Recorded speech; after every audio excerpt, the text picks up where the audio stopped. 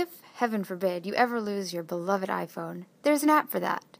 Or, rather, an iCloud. Open your web browser and go to iCloud.com.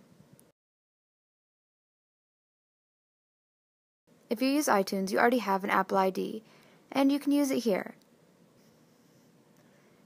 If not, click Learn More to see your next steps.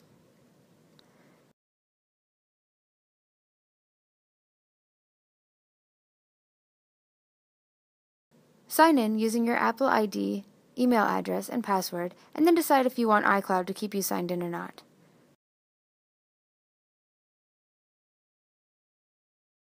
Now we'll click the arrow to sign in.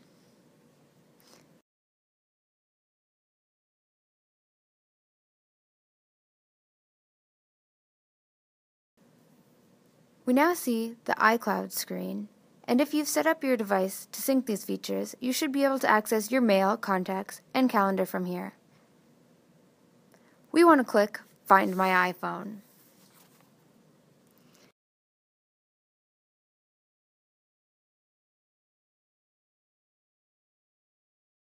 We are now taken to a world map, which should show you exactly where your iPhone is.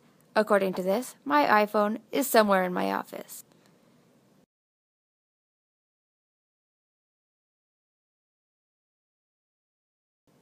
If I click the information icon, it gives me some options to help locate my phone. It also gives me the option to remote lock my phone so no one can access the information on it, or if I think it's lost forever, I can remote wipe it. I'm going to send a message. You can write anything you want here, and it will appear on the screen of your device as long as it has either network or Wi-Fi access. Just a side note, if your phone battery is dead, these features won't work. Now, choose whether or not you want to play the alert, which sounds like this. Only louder.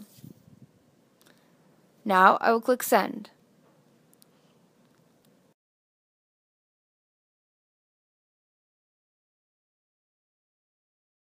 The message will show up on your iPhone screen like this, only probably not with the lovely paper bag princess background. You'd also look at the map to get the address that it shows your iPhone at, so that you can go there and retrieve it.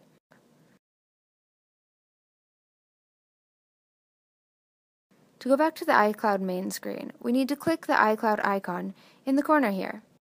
And once we're back on the main screen, we can either close the window, or, if you share a computer, sign out.